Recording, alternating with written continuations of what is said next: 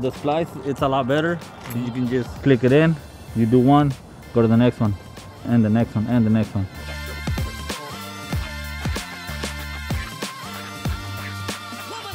The wire management, the little candle inside the rail is a lot easier to use. It's a lot better than using the little zip ties because you can just put the wire in, and as soon as you put the clips, the wire is not going anywhere. You won't be able to see no hangers on the bottom.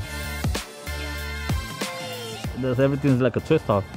The rail bolts, the clamps, everything. Pretty easy. The multi-clamp it's a lot easier to use because you can just twist it and it grabs right into the panel. It's like a perfect size. And to be able to slide it, it's easy. You can just push it a little bit down and it goes as far as you want.